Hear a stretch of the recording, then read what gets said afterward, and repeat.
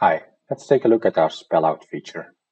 So a spell out feature will spell out a certain number in letters. So this will only be supported by our formatting type ICU. So make sure that the formatting type ICU is set. On new.configs, this will be automatically set.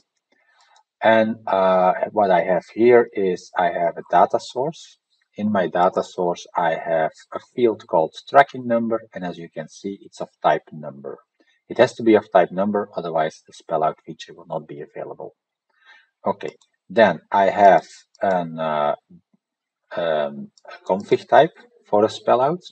If I take a look at this one, you will see that if I select the tracking number, then the spell out is not available for order number, but for tracking number, where is the tracking number? But for tracking number, it is available. So I select spell out in letters.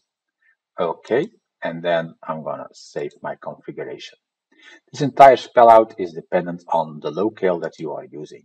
So let's take a look. If I set my locale to English US here.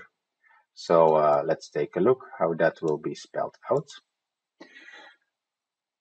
You will see that it says 45. Now, if I change the locale to another country or another language, for instance, I will choose German in Germany.